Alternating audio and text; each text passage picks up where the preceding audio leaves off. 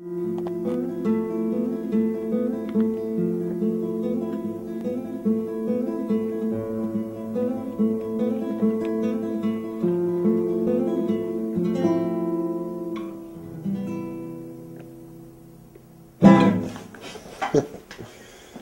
don't force myself to write. The reason why I wanted to do this album is because things started coming to me. I wanted to do this because I started waking up with things in my head, or I was not able to go to sleep because things were coming to me before I was going to sleep. You know what I mean? So it wasn't like I was like, okay, I'm gonna have to do an album now. It was more just like things started coming to me. I have all these papers with, you know, with words and phrases and verses and ideas and concepts and hooks and all this sort of stuff written down on it. Eventually those things started coming together, you know. I realized that I never really wrote in long, like sat down and wrote 16 bars at once. I always wrote in like little sections because the things that come to me, they come to me in pieces, you know. And so sometimes it's just a matter of assembling those pieces. I have 2 bars here, 4 bars here, an idea that needs to be reworked, and then you just go through everything and like fill in the blanks, essentially. And when that started happening more often, it meant it was time for me to do something in there. Like the branches of trees, I'm a child of the village, so it lives in me. And the change is gonna come. We're patiently waiting, the day is still young. A lot of it was leaving here. A lot of it was like going to Cuba. Really, Cuba was big because there was a point, you know, it's like I was doing a lot of stuff at a certain point and touring and this. I had released the last record, and then I stopped doing it because I felt like I started being really involved in like the music industry, quote unquote. And it sucks your life out of you because it's so false.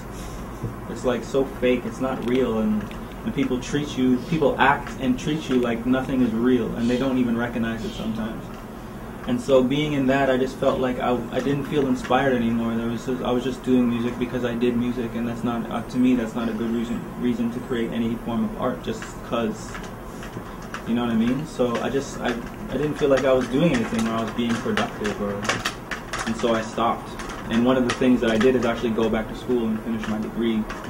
And in that time, it's like a lot of people that I was around, like Chaos, like K9, just started getting bigger and bigger and more popular and whatever. And I was like in school at York University or Sheridan College, like behind a computer, like doing, you know, graphic design projects and trying to finish up papers and that sort of stuff. That's what I was doing, you know what I mean? So, but then I had left school. I started a design company. I did that for a while. I encountered the same problems that I encountered with the music industry and doing that, and I was just going through things just by rote, just because you've been doing it or just to like make money or whatever. And I got an opportunity to go to Cuba because I met these people from the group called Obsession and La Fabrica, who do the Cuban hip hop symposium in Havana annually. And they were in Toronto, and they said, you know, we're doing the symposium. It was the first one. When you want to come through? I was like, all right, cool. Check this one.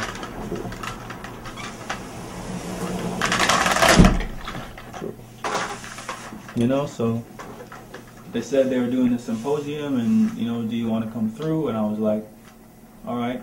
Like 5 days before the symposium happened, I went. I decided to go and went and experienced what I knew to be hip-hop when I was younger. And the reason why people did hip-hop in Cuba, especially because of the economic situation, because of the political situation, people that are doing, you know, a lot of Cuban hip-hop are doing it without the possibility of making a lot of money. The possibility is experience or travel, and also just to express yourself. And I kind of forgot that in being in the music industry. Like, yeah, I just like doing this. Regardless of what it is or how it might even impact people or not, or if I might ever be able to make any money doing it, I just like doing this. That's what I did when I was, you know, 15, 16. I just used to do it because I liked to do it. Yeah, there's no other reason. And so And I came back and I was running all these youth programs with, you know, kids at the same time who were all like in between the ages of 14 and 17 or 14 and 18, you know. And they were just doing it because they love to do it too. And it made me remember why I wanted to do music in the first place, or why I started doing music, because I never had a dream to be like involved in music. I just did it because it was another avenue for my creativity, like, you know, like painting or illustrating or design or photography or one of those other things, writing, just writing, or poetry or whatever.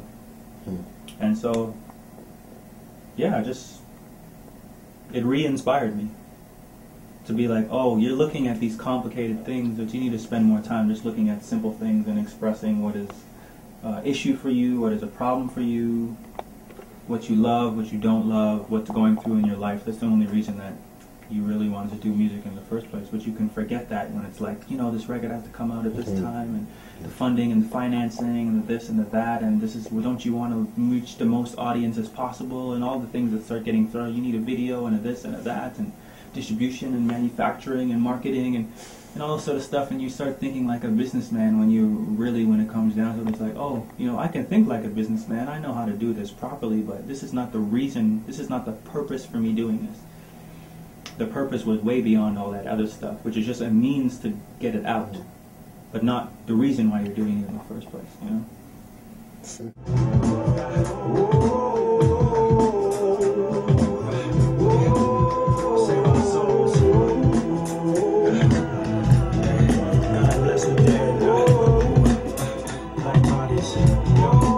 Black bodies on the concrete, falling down, calling out, save our souls. Black bodies on the concrete.